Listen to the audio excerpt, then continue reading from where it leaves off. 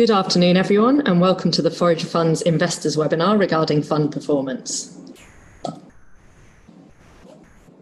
I'm Alex Larkman, and I'm the Business Development Manager of Forager Funds. Today's presentation will be led by Steve Johnson, who's the Chief Investment Officer of Forager, and he'll be joined by Alex Shevelev, who's Senior Analyst on the Forager Australian Fund, and Gareth Brown, who's the Senior Analyst of the Forager International Fund. Today's presentation will be approximately 40 minutes, and then there'll be a Q&A session at the end. So the total time of this webinar will be approximately 1 hour.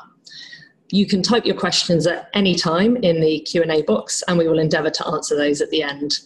And just to let you know that the session today will be recorded. So some important information for you before we start. Anything you hear today is general advice in nature only and doesn't take your personal situation into account. And now I'll hand over to Steve. Thank you, Alex, and welcome everyone. There's no security guards at the door, but the aim of today's webinar is to provide everyone with a bit of an update on the funds. We've been getting a number of queries from clients, for the vast majority of them well-founded, legitimate concerns with what's been going on with the funds, and we just thought we'd provide a forum with which we can address some of those concerns to the whole investor base and allow you to ask some questions as well and us to answer those. So the focus of today's presentation is going to be the poor performance of both funds over the past year, an explanation for external and internal factors contributing to that bad performance, and then a focus towards the back end of the presentation on what we're doing about it and some views around what we see as the future for both funds. So I'll kick off with the Australian Fund. I'll talk a bit about the past couple of years, and then Alex Shevelev is going to come in and talk a bit about the current portfolio, and we'll move on to the International Fund after that. So this first slide here is just a summary of the performance to the end of 31 March. And it really has been a horrible 15 months in terms of our performance in relation to the units. The NTA peaked in January last year. As you can see, the performance has been very bad over the past year. And that's both relative and absolute. And from our perspective, the absolute performance is something that concerns us more than the relative performance, particularly in a market like this that has been quite strong. Although the long-term performance is still well ahead of the market, the past year has been so bad that it's put a significant dent in the 3- and 5-year numbers. So what's causing this poor performance? Well, first I want to touch on a couple of external factors. This has been a horrible market for value investors. This is not going to give you any comfort, and I want to be really clear, it's not an excuse. But the gap between growth stock valuation and value stock valuation is as wide as it has ever been. Just as a quick example, I looked up this morning the market cap of JB Hi-Fi at a bit less than $3 billion with its $200 million a year of annual profits is less than half of that of the yet to be profitable Afterpay. And I think we don't own either of those stocks, but it is a clear sign of the divergence that we've seen in the market between those businesses that are seen as growing and are attracting what I would call extraordinary valuations and those that are not, which are tending to attract much more attractive valuations. Again, this is not an excuse for us losing money. It is a suggestion that perhaps some of the market returns are a mirage. And the longer it goes on, this tends to feed on itself. In recent months, we've seen a number of meaningful value funds suffering redemptions, a lot of cross-ownership with us in our portfolio there. So we're seeing some of the transactions take place, and that tends to force performance down further. Second factor is that we've held too much cash. Now, I've said from the day that we started this fund that most of the time we want to be mostly invested. And I specifically stated that that means we want to be more than 80% invested in more than 8 years and 10. And particularly over the last 5 years, we haven't delivered on that objective. Australian 10-year bonds are currently yielding about 1.7% per annum. At those sorts of levels of return on government bonds and cash, I'm very confident that equities are going to generate better returns over the coming decade as they have over the past one. We cannot afford to be sitting on huge piles of cash for large parts of that period. I'll come to some of the organisational changes over the past few years later in the presentation, but one last point on cash. Aside from the performance drag, I do think large cash weightings have a tendency to encourage more risk in the rest of the portfolio. While hard to specifically identify, there's a good chance it contributed to some of our mistakes over the past few years. And then onto the actual contribution over the past year. This is a slide that shows the makeup of that minus 10% for the 12 months to the end of 31 March. You can see down the bottom of that chart, Freedom Insurance is on its own more than 6% of the negative 10% performance, has been a very significant contributor to the negative performance. I'm not going to dwell too much on that one specific stock today. We've written a lot about it in recent quarterly reports, and frankly, it is time to move on and get on with building the right portfolio for today. But I do want to touch on something that I think has been important, not just for Freedom, but for Thorn Group, another of the holdings in our portfolio as well.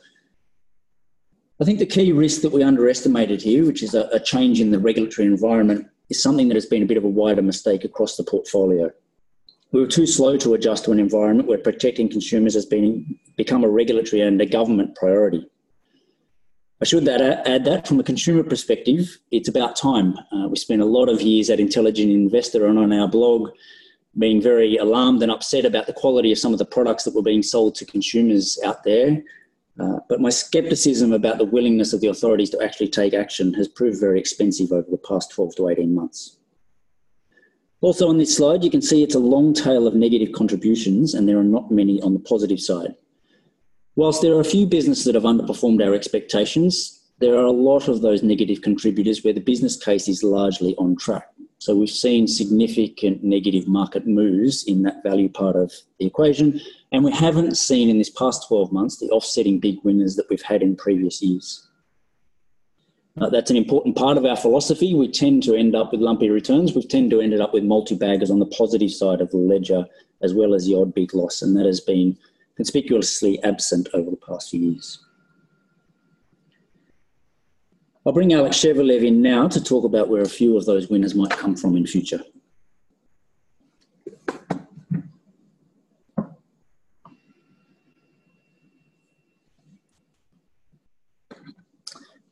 Thanks, Steve.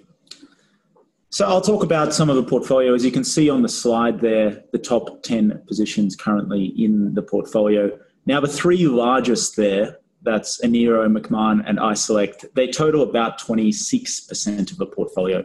So these are going to be crucial to the next 6 to 12 months returns. And we'll talk about two of these in a little bit more detail in a couple of slides' time. There's some exposures that are not in this portfolio. So we have very minimal exposure to housing and consumer spending. And then there are some exposures like oil and gas services that are about 9% of this portfolio, and they've caused a drag in that last 12 months. One of those, MMA Offshore, you can see there is the fourth largest position. Cash levels, Steve has discussed, it's about 27% at the moment. There'll be some ideas that will be exiting the portfolio. They're towards the end of their time in the fund, so we're in harvesting mode to some. But on the other side of that, we've added 3 new investments in the last 4 months to that portfolio.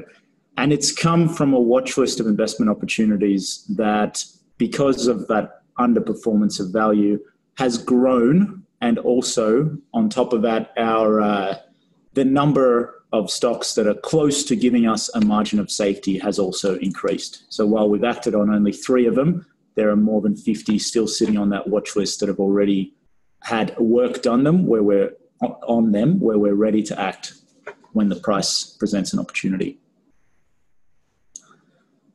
So we'll discuss two portfolio investments that have had some pleasing results over the last little while. The first of these is Enero. So Enero has been in the fund almost since inception. It's a marketing services business that owns a portfolio of companies in Australia, the UK, and the US. The company trades on about 9 times earnings and is paying consistent dividends. It's a people business that's been growing quite well. You may have seen Steve's blog post on these businesses. As the momentum inside the business builds, people are enthusiastic, they're bidding for work, and that tends to lead to better organic growth continuing. The share price here is up about 40% over the last year, but the earnings from that growth that we've seen over the last year are up about 90% for the half. The business also has a tailwind from owning a tech public relations firm in the US and UK called Hotwire. And as you can understand, there'd be quite a bit of demand for that sort of work at the moment. They've also been making some sensible and complementary acquisitions and putting them into the general group. So we're quite confident that that business will continue growing. And as mentioned, it's trading on something like 9 times earnings still. The second of the 3 largest investments that we'll talk about today is iSelect. So it's a comparison website for health insurance, for telco, and for energy services. Now, importantly, it encourages competition in this space, and specifically in health insurance. Smaller insurers like NIB have this platform to compete with the larger insurers like your Medibanks and Boopers. They deal with customers that come to the company, that come to iSelect for a better deal. Now, the business model does have a product provider focus. So those product providers will pay iSelect for sales, and that can cause some conflicts. So these are important considerations, but iSelect is a proven business model in Australia, as this model has been proven around the world. It's a dominant player in this space, and it is a key channel for a significant number of the smaller insurers that want to get their product to market. At the moment, iSelect's trading on about 8 times earnings with a net asset backing of about 49 cents per share. New management entered about this time last year, which is about where we were buying our holding at below 50 cents per share. And they have cleaned up and effectively controlled the marketing expenditure of this business and other operating costs. It's a very important cost, and as such, the profit rose something like 73% for the most recent half. Important to note here that their largest domestic competitor, Compare the Market, was actually buying around the same time and now owns about 23% of the business. Any synergies in a merger of these two businesses could be quite significant. I'll touch as well on 2 new investments in the fund. One of these is car sales. Now, this is a good balance for some of the other stocks in the portfolio, the illiquid or the more cyclical. It is Australia's leading online used car site. It connects dealers and it connects private sellers with buyers. The business has a powerful network effect, and just to highlight this, 6 years ago, if you're buying a used car, would be going to about 4 dealers. Now, a lot of that effort has moved online, and the average buyer of a used car is only going into 1.8 dealers. The share price towards the end of last year fell on concerns of new car sales, on broader market concerns, and some of the asset concerns on a small subsidiary. We thought this was an attractive entry price into this very high quality business, probably the highest quality business that has been in the portfolio. It has a long-term growth prospects and optionality with offshore investments, such as their investment in a similar business in Korea.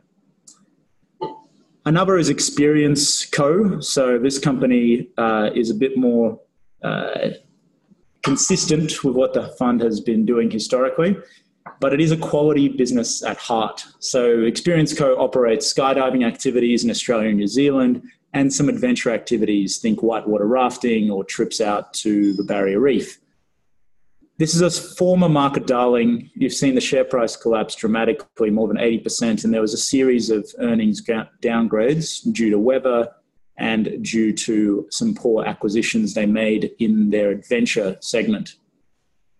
Now, that adventure segment is not going to match the expectations of management before those acquisitions, but it's also not a write-off. It's a medium quality business, but we think it has some value.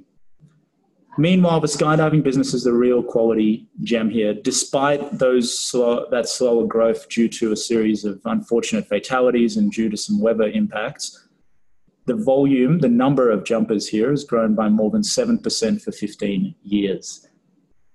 If you're jumping out of an airplane, you're going skydiving, the chances are more than 7 out of 10 that you're jumping out of an Experience Co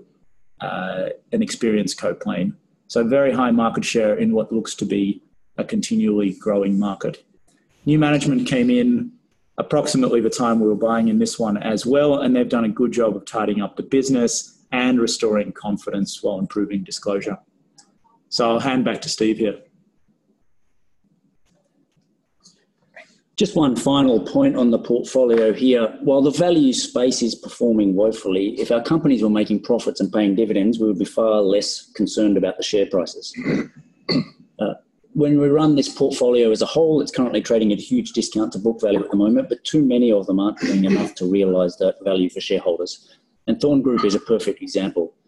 This business has well north of $1 in very tangible, fairly short-term assets sitting on its balance sheet, and it's currently trading at 40-something cents because it hasn't made a return on those assets for many years.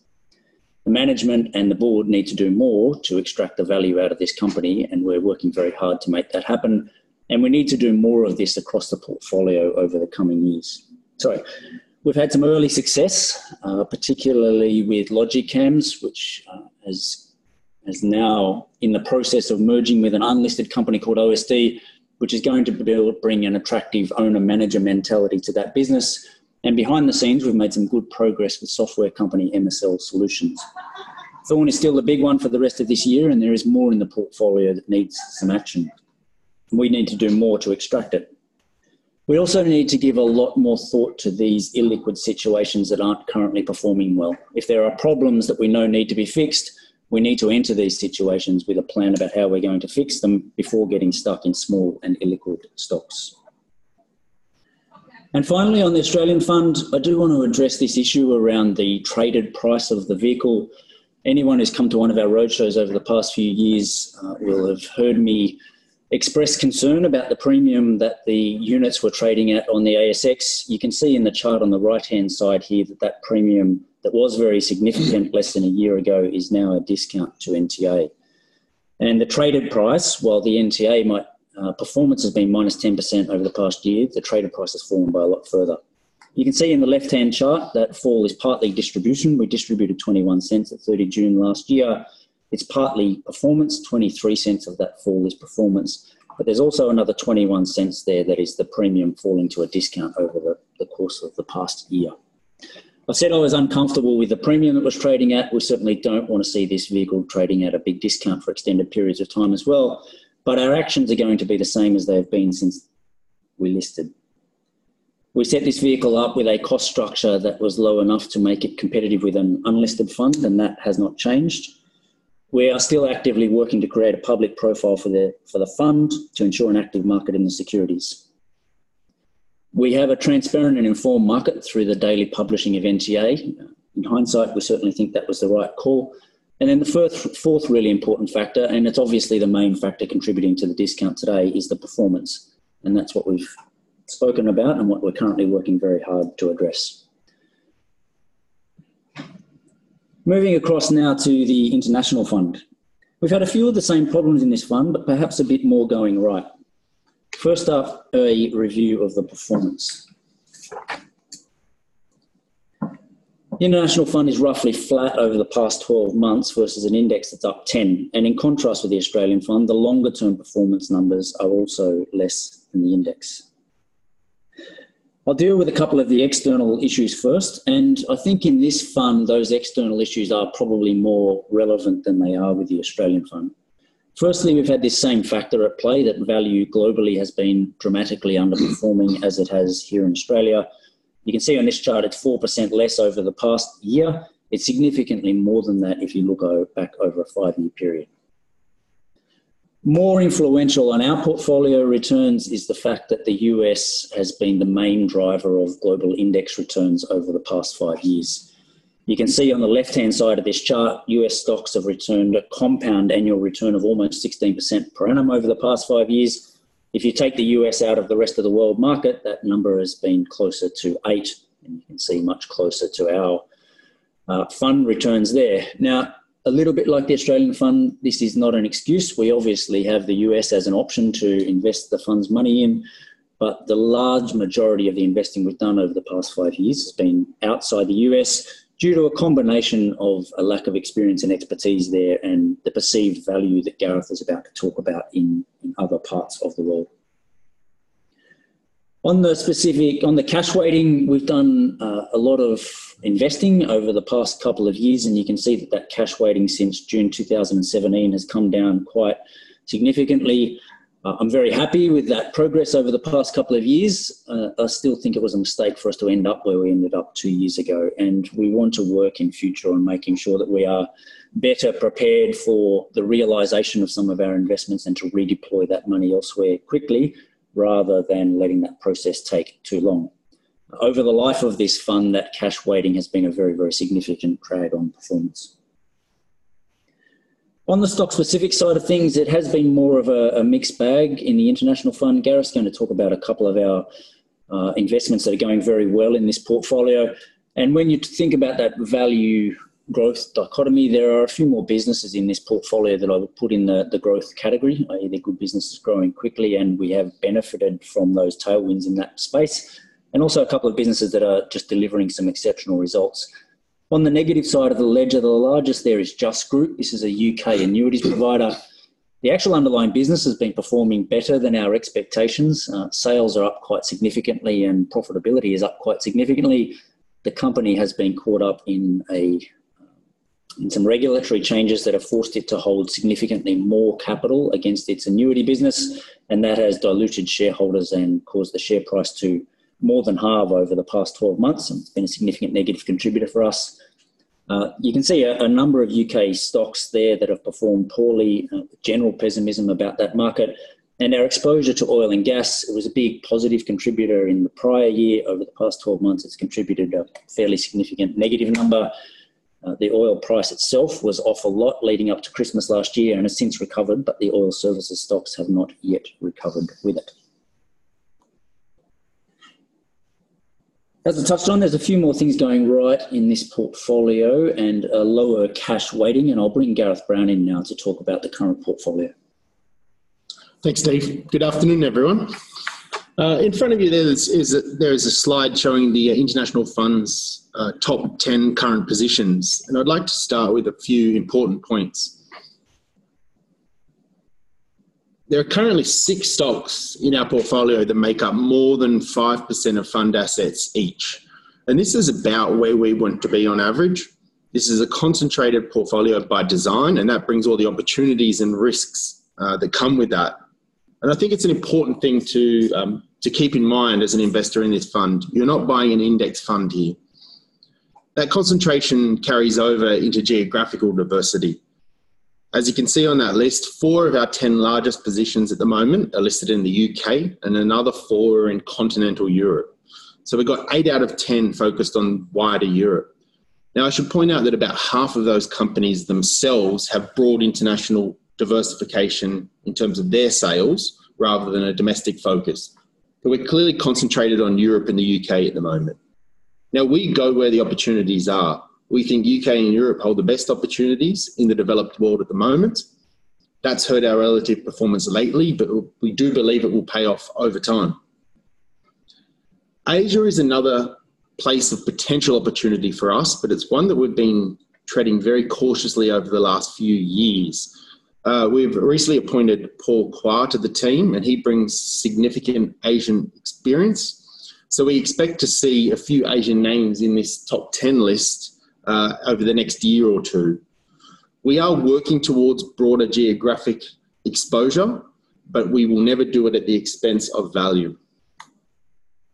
Moving on, there's now also minimal exposure to the mega caps that played a really important role in the early days of the fund.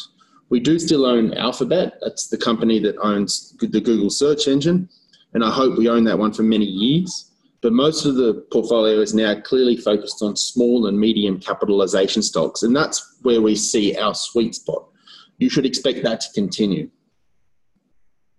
As Steve pointed out, cash has been down over the last few years. It's actually risen a little bit in recent months as we've taken profits on a few of the ideas that have come to full fruition. But our idea generation pipeline is looking good, and that cash balance, I would suggest, is more likely to shrink a little over the coming months than to rise. Let's now take a look at a couple of stocks. Blanco Technology Group is a global leader in paid erasure software. which is used to safely clear a hard drive before a computing device is resold, recycled, or trashed. The fund bought most of its position in this stock in late 2017 in the midst of what can only be described as sheer panic. There was a lot of blind selling and very little in the way of interested buyers. We outlined our thesis more fully in last year's roadshow, and you can find a full recording of that on our YouTube channel. But in short, that panic has now subsided, and the stock price has more than doubled over the following 18 months as Blanco has hit some important milestones. Firstly, the company appointed a high caliber CEO and CFO to write the financials and refocus this business on the things that matter, which is sales and product development. Revenue has returned to growth. In the latest half-year period, sales were up 19% on the same period the year earlier. And the business has also returned to meager profit and free cash flow generation. And this is despite heavy investment focus on long-term growth. And we're seeing a lot of what we refer to as pain today, gain tomorrow type behavior from management. These are actions that impinge reporter results today, but grow the pie for tomorrow. So things have normalized and the stock market has clearly recognized a lot of that. But we think this is a business that can grow revenues significantly over the next 5 years and more. 15% per year revenue growth is about our base expectation. And we also expect margins to grow sharply. So earnings per share should grow really quite rapidly, although from a very low base today. The stock is currently trading around £1.20. Our base case valuation is around £2, and our upside valuation is north of £3.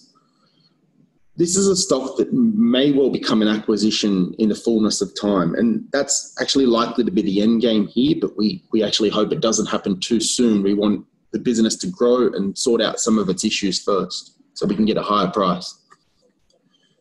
And thanks to significant share price appreciation, Blanco is a 9.5% position today. That's the biggest single weighting in the history of the international fund. Now, this is a small illiquid stock and you should steel yourself for significant share price volatility. But we're very happy with the business's progress and we don't want to let this one go too cheaply. Let's move on to another stock now, one that we've been selling down lately. Auto Trader is the UK's dominant portal for used car sales, with most of its revenue coming from car dealerships rather than private sellers. It's a business of unusual quality that can grow without retaining any capital. This is a very rare attribute in the business world. The fund bought its position about 12 months ago, and it was clearly a baby being thrown out with the Brexit bathwater. The investment case was outlined in more detail in the March 2018 quarterly report, but the short thesis is that we bought a high quality grower here on an initial free cash flow yield of almost 6%. Now, effectively, all of that 6% could be returned to shareholders each year in the form of buybacks and dividends, while we expected revenues and profits to grow in the vicinity of 5 to 10% per year through new products, price increases and upsell. In the latest half-yearly result, earnings per share increased 12%, so it's running slightly ahead of track. But our thesis is largely unchanged from 12 months ago, and yet the share price has risen more than 60%. So it's clearly harvest time here. The fund has sold about half of its initial investment over the last 2 months, and it's now a 4% position in the fund. Look, this is a business we'd love to own more of again if the price falls, but we might actually end up owning less of it if it keeps on rallying.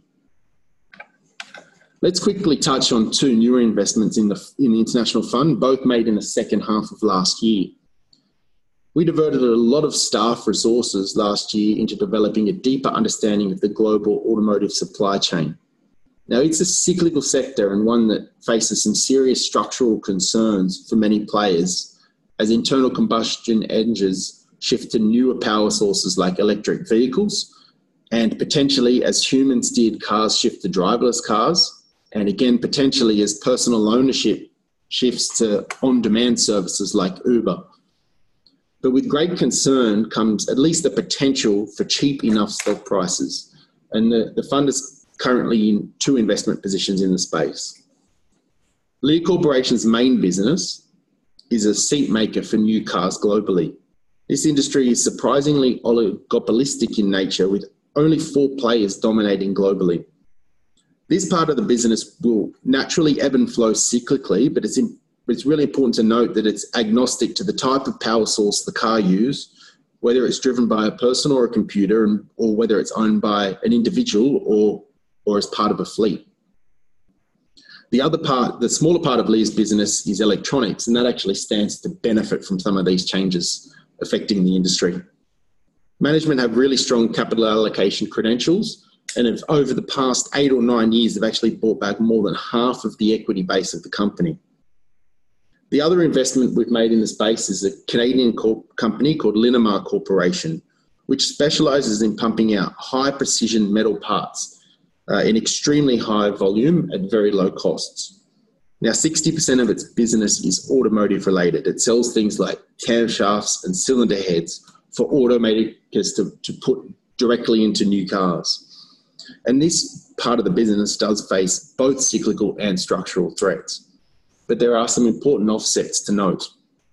Firstly, Tier 1 suppliers like Linamar have been growing their market share as automakers outsource more and more of the process to the most efficient players, of which Linamar is one. So while internal combustion engine unit growth might peak soon, the phase-out process will run for decades, and Linamar should continue growing market share, cushioning the impact. The company is also increasingly involved in new engines like hybrids and electric vehicles. And importantly, the company also has a very significant and attractive non-automotive business focused on industrial access and agriculture. This generates about 40% of earnings, and that piece of the pie is likely to grow over time. Now, we think we've been able to buy this stock very cheaply, less than 6 times earnings. And the last piece of the puzzle here, and perhaps the most important piece, is that Linamar is run by an excellent owner-manager family. It was founded by Frank Hassenfratz 50 years ago, and he's still heavily involved in the business today. I think he's 84 years old. And his daughter Linda has been running the company as CEO for 18 years now. Now, the upside thesis for us is that management will do a good job taking the cash that's been, significant amounts of cash being generated from the existing business and investing it wisely in new opportunities. With that short summary, I'll pass the mic back to Steve. Thanks, Gareth. Before we move on to the Q&A, and don't forget you can add questions in the Q&A tab on your webinar there, so get started as I wrap things up here. But before we move on, I just wanted to touch on a refresher about our role in the investment universe, and I think this is quite important at difficult times like this. I've said ad nauseum over the past 10 years that we run concentrated portfolios and we tend to buy deeply unloved securities. You should expect the returns to be lumpy and for there to be periods of significant performance. Hopefully you've heard that many times. But over the past 7 years, we were saying that, but we weren't really experiencing it. We had our disasters, particularly in the Australian fund, like Variety, Photon and Hughes Drilling, but they were offset by stocks that were performing exceptionally well at the same time. Now we're experiencing significant underperformance, and we're feeling exactly what that means. There are things that we need to fix in this business. We've talked about a few of those things today. I think you should expect to see lower cash weightings in this portfolio over time, less mistakes, investments that go disastrously wrong, and a better balance, particularly in the Australian fund, between those really deeply unloved securities and some good businesses that we think can compound our wealth over a long period of time. But even if we do our job perfectly, underperformance is going to happen with an investment strategy like this. We are focused on the things that we can control. The first of those is making sure that we have the right team. And there has been some turnover over the past few years, and in a small team of analysts that can have a big impact. We lost Matt Ryan a few years ago from the Australian fund. More recently, Kevin Rose from the international side of things. And in a small team like ours, it makes an impact. We've recruited lots of new people over the past few years, and they've made a significant amount of progress coming up to speed with the way we want to pick stocks and the type of funds that we want to put together. Importantly, that is letting me spend more and more time on some of the bigger issues here, around staff development, but probably more important, the bigger portfolio issues. What is the right cash weighting? Where are the right places for us to be investing? What is the right balance here between illiquid stocks and better quality businesses? You can see there that the team has grown. We've got 4 new people that have joined in the past few years, and they're making good progress, and we're still hoping to fill 1 more seat on the international side of things as well. We need to plug those people into a process that is robust and replicable. When we started this business, most of the stock picking or the process was in my head, and even with 2 people, it's possible to work very closely on every stock together. But for me to do my job well at a high level, we need a process that people can execute on throughout the business. And we've spent a lot of time and a lot of effort over the past few years putting something together that we can teach people and that we can do on a stock-by-stock basis.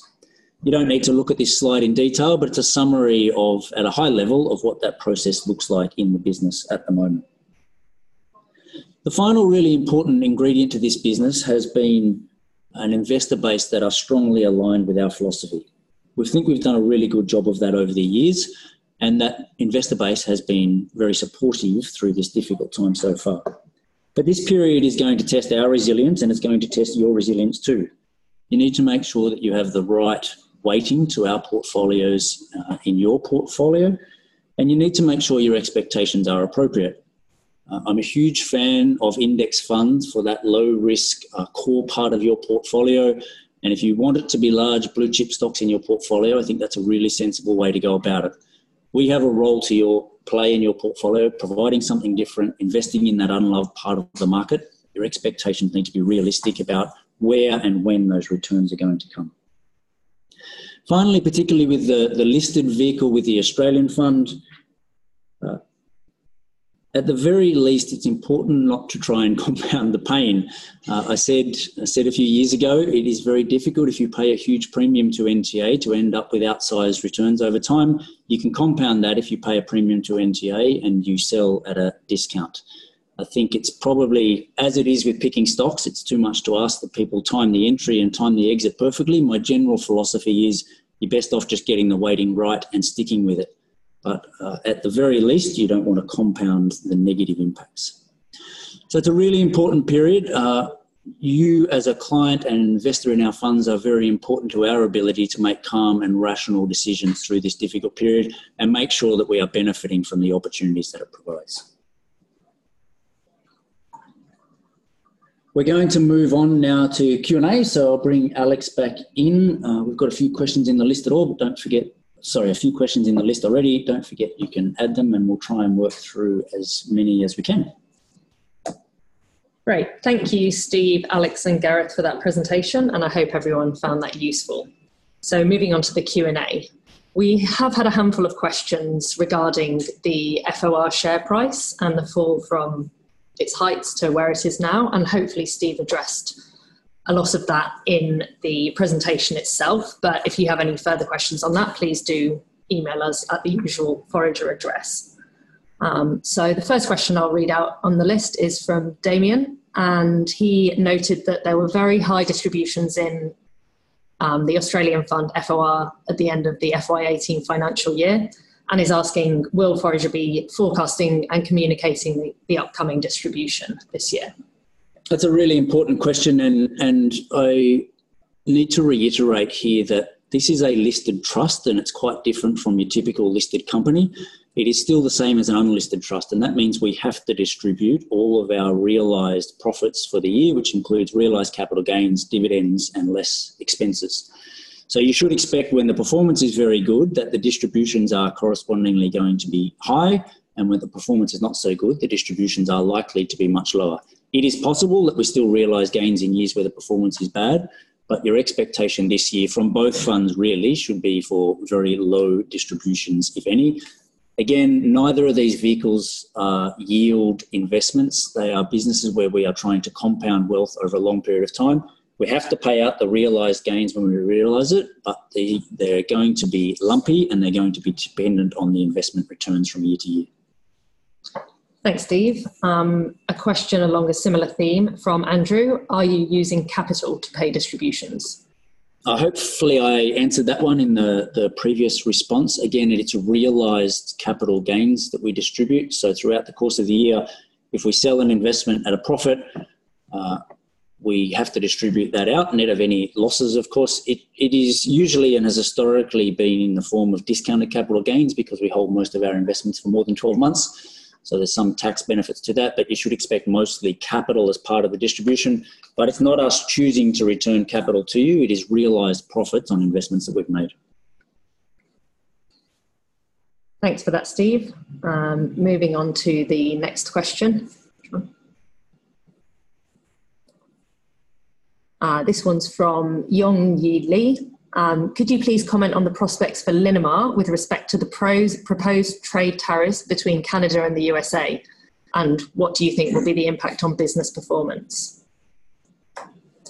And further to that, she states, I'm aware that Linda Hassan-Fratz has been going to Washington, D.C. to lobby against these tariffs, given that the business is highly integrated in global supply chains. There are risks there, and it was a heightened risk when we were looking at this stock and making our investment in the middle of last year. A lot of that's been resolved through the USMCA agreement, which is the follow-on from NAFTA. There are still some significant kinks in there around unfinished products. So a lot of finished products are able to cross borders without being affected now because of the new agreement. There are some significant steel as an input cost, for example.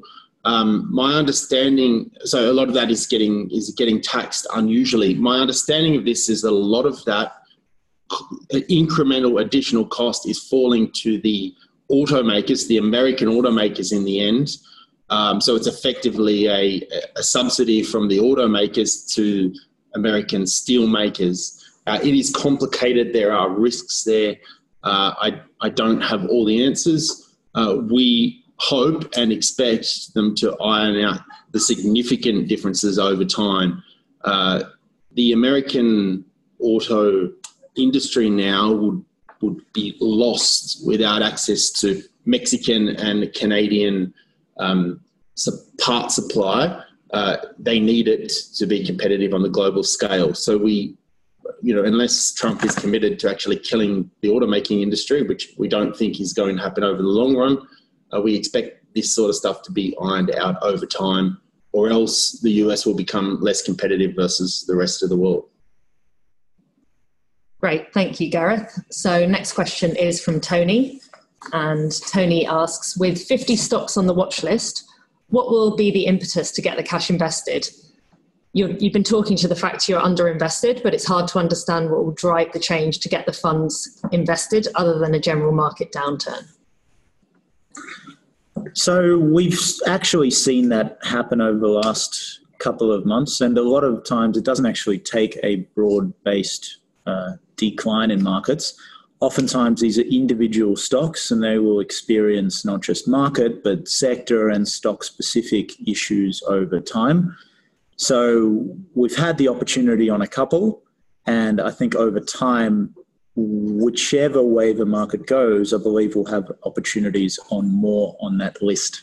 So our job at the moment is to look for those and obviously be continually adding stocks to that list. I think really importantly here, this gap between what people are willing to value a growth business at and what they value it at if it's not a growth business is creating very, very significant individual stock falls in share prices. You've got a business like Experience Co where the core of it is a pretty reliable, predictable business that's gone from we think it's going to grow and therefore we'll pay 40 times earnings to we think it's not and it's now 8. And that stock-specific fall is creating opportunities for us. It is, and this is why we've got a long watch list, but the cash weighting is still high in the portfolio. It's a bit of a minefield out there in the Australian economy at the moment. We're seeing lots of businesses on the ASX. They're, the retail food groups of the world that we've had a good look at. The share price is down more than 90% in that scenario, but we really think the business is genuinely challenged and it has a lot of debt. So we are not just blindly buying stocks that have fallen out of bed, perhaps something we've been a bit guilty of historically, but we're trying to be very selective about those opportunities as well.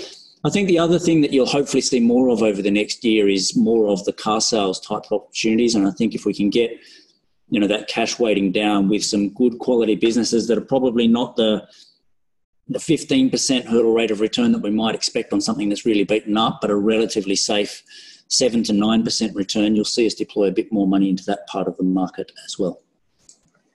Great, thanks for that, Alex and Steve. So the next question is from Jay.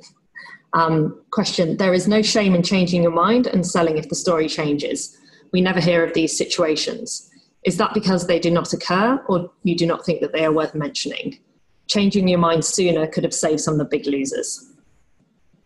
I think that's a fair criticism. I do think we're getting better at it. There's probably quite a few examples over the past couple of years of stocks where we have changed our mind. 3P Learning is one that we didn't lose a lot of money on, but where we think the investment case doesn't have as much upside as we used to think, and we've exited that. Technicolor we lost money on, but we have exited that investment as well because it wasn't working out as we'd hoped. We had plenty on the international side, Hornbach, Foxtons, quite a few others. Some we lost money on, some was a multi-year process, but we are trying to get better at it, I think. And a few more on the Australian side, things like Pacific Energy that we would have held a year and a half ago, and companies like Reckon, and both of those have turned out to be reasonable decisions at the time where we've changed our view as the situation changed. GBST was a more recent unfortunate decision to part ways because the investment case wasn't going the way we wanted. It ended up getting taken over. But I think in general, you're right. If I look back over the past 10 years, I would say we've cost ourselves money on average by holding on to things where the investment case is not working out. We've also had a few examples of extreme opportunities when those share prices have fallen significantly as well. So it's important not to just sell blindly in those situations, but to try and genuinely reassess the investment opportunity in front of you. Just one really quick point on that. We've had the whole team sitting around one desk and in one office for the past 18 months. You've seen in today's presentation, we own Auto Trader in the UK, we own Car Sales here in Australia, two very similar businesses where there's been a lot of cross-pollination. I think with a bit of team and a bit more separation between the person that you're discussing the idea with and the original idea generation, we'll hopefully get some more independent sounding boards around that stuff, because I think psychologically it is very, very, very difficult to do it yourself. Thanks everyone for your answers there. So the next question is one we received over email prior to the webinar. It's for the Australian Fund. Please provide an update on ISU, that's iSelect. I heard something negative yesterday regarding some ACCC action. Also, I noticed that Thorney is now on the register. Do you ever form a voting block to pressure the board into a particular direction? I'm hoping ISU doesn't turn into another FIG. I'll take that one, Alex. So on the entry of Thorney onto the register, we're not in contact with them. We're obviously aware that they're on the register. Just we do every once in a while, and especially in situations where there's potential activism opportunities, we'll converse with other shareholders to get their views on situations, but that hasn't been the case at the moment. That action from the ACCC, it's focused around a sub-segment of their business, so the energy sub-segment, and it looks at quite specific issues. It sounds like it's the availability of particular deals, whether they are online or offline. I think it highlights that the business does need to continually improve the disclosure, and in all our interactions with management, we've relayed to them that they should be going early with changes, and they should be going above and beyond what they may have considered to be historical norms. Great, thanks for that, Alex. Next question comes in from Simon, and it's about Enero. I gather that a price of 2 times turnover could be expected for takeovers of marketing companies. As Enero is already valued at that, do you expect them to grow further by acquisition, or is it close to its peak already and therefore close to being sold by Forager? That question, I think, might be mixing up the half year and the full year revenue. The business is a bit more than 100 million of revenue and less than that in market cap. And you're right, they do trade at 2 times turnover, but that would be a very significant premium to the current price there. We do think this business does need more scale though. So it's a 9 times earnings at the moment. It's paying a dividend, but for it to be a really successful business for us, we need them to keep executing on a little bit of organic growth and some successful acquisitions over time, because you've seen the impact over the past year. The reason it's a lower revenue multiple than most of these businesses is because the overheads are chewing up more of the operating profit. If they can grow the business and keep the overheads at the same sort of level, we'll see a significant increase in profitability and therefore a market price that is more commensurate with typical marketing companies around the world. And we've noticed some of that operational leverage coming through already in the prior half. You had an organic revenue growth of something like 15%, but you had, primarily because of those overheads being up lower than the revenue growth, you've had earnings up more than 90% for that business. That's just in that half year.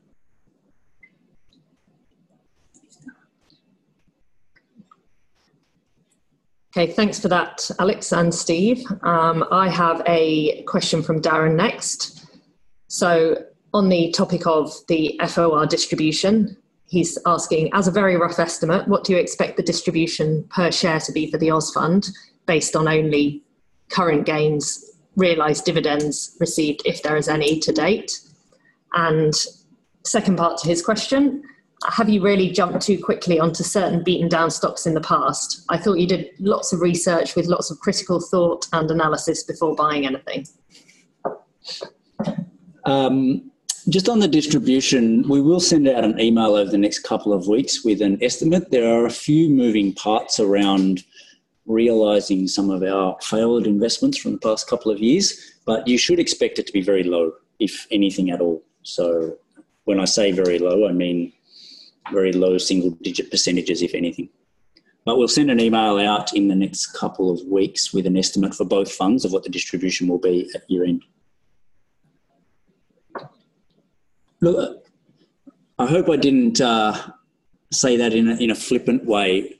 I just look at what we've done over the past, and even businesses that have worked out very, very well for us, like Jumbo. Now, our first purchase in that stock was north of $2 a share. We made all of the money buying it at 80 cents a share, and it's now $17 or whatever the number is. Unfortunately, sold way too soon at our end. But the point is not that we're doing it without doing a lot of research. There's a lot of research and due diligence that goes into it. I think we've just historically underestimated how long and how much it takes to turn some of these businesses around, and often the lack of incentive for management team and the board to do so. So this is particularly relevant as we've got bigger and we end up with these big stakes in companies that are hard to get rid of. We just need to make sure that we're being adequately compensated for that illiquidity. So we're waiting for a price that compensates for that, and that we've got a clear plan for when and how we're going to start receiving cash from that investment. Thanks for that answer there, Steve. Moving on to the next question now. I don't think there's a name on this one. So question is, whilst Forager had set its direction as a value investor fund, it seems like the strategies being discussed are primarily price-based, i.e. price differential between buy and sell, not so much on capital or revenue growth in underlying businesses. So not much different from most other investment funds. Is this just a misperception by me?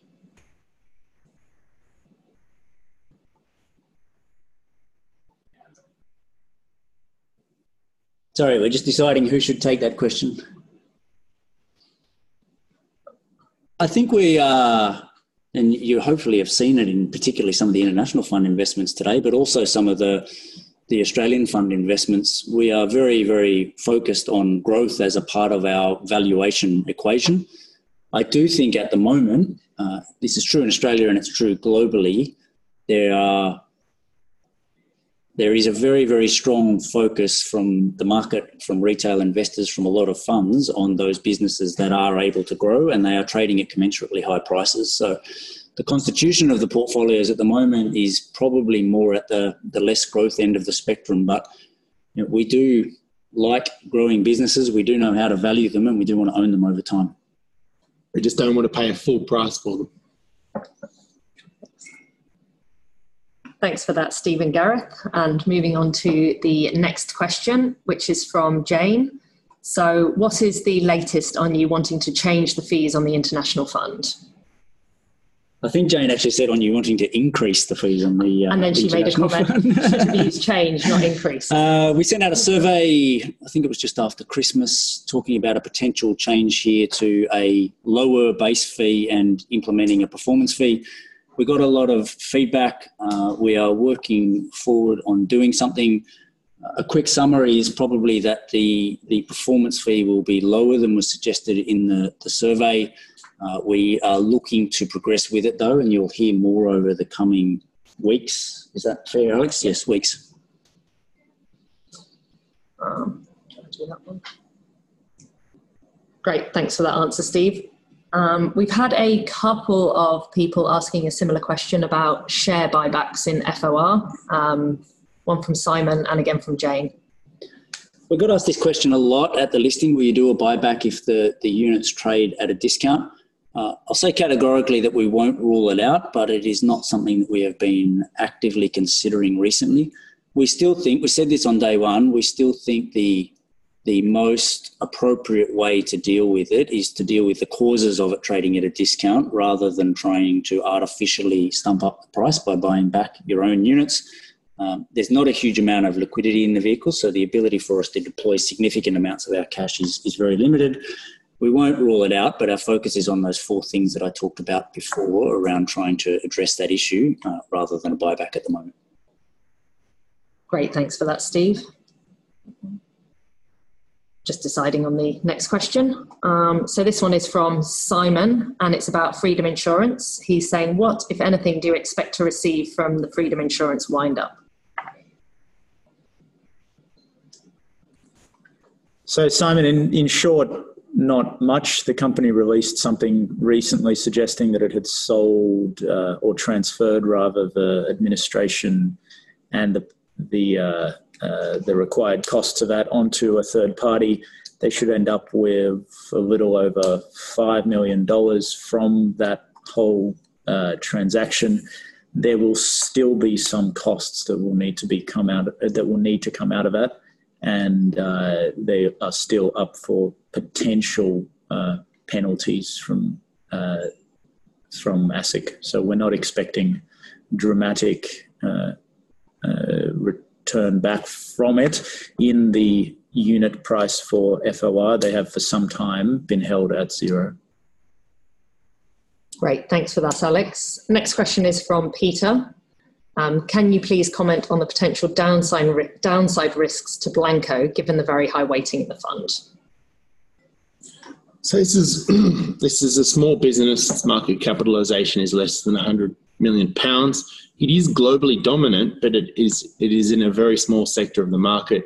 It has a fairly singular focus, or that's probably widening. So small, illiquid, singular focus business, a lot can go wrong. There's not a single business in the world that fits those three descriptions that does not face potential risks.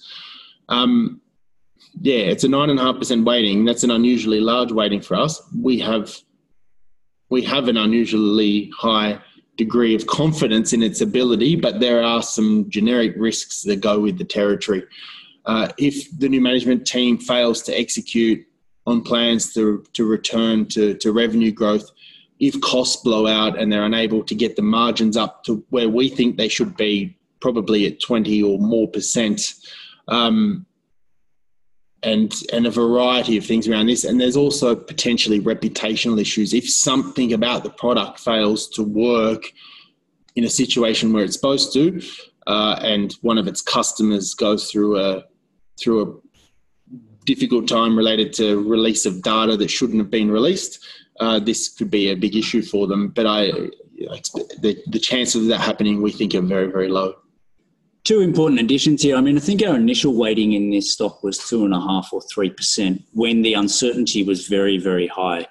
A, about the management team, B, the actual profitability of the business, and C, although we had a lot more confidence about this, the actual product itself. I think all 3 of those things, our certainty has increased dramatically over the past few years. So yes, all of those risks are still there. We would assign a much lower probability to them today than they were. And secondly, and again, this goes back to the product here that we are offering for our clients, we want to run concentrated portfolios of our best ideas. And that's why it should be a relatively small percentage of your portfolio. but we should be prepared for significant periods of underperformance and potentially significant drawdowns. If something like a Blanco doesn't work out, it's going to have a significant impact on our performance. On the other side of the equation, we want it to have a very significant impact on performance when it does work out as well. Thanks for that, Gareth and Steve. And we've got time for one more question, and this one is from David. And it is, does Steve feel like he has sufficient time to devote to stock selection and portfolio management? Sometimes it appears he is busy in other roles. It's a good question, David. And I think it has been an issue, to be fair, over the past few years, particularly on the staff side of things. We've had to do a lot of recruitment and a lot of implementation into the team. That is a pain today, hopefully for gain tomorrow issue for down the track, because it's really, really important that we build a business here that is not wholly and solely dependent on me. And that means attracting the right people and the right team, and me extricating myself fairly meaningfully from the actual stock research process so that I can run the portfolios and steer the team around to the areas that I think are most prospective. We've made a lot of progress on that, so hopefully you'll see more of my time devoted to those things over the next few years. It still has a ways to go, and I'd like to think you're going to see the younger people in the business stepping up more over the coming years as well. But it's a very important, I think, ingredient to our long-term success here. We might just take this last one as well on the Asia.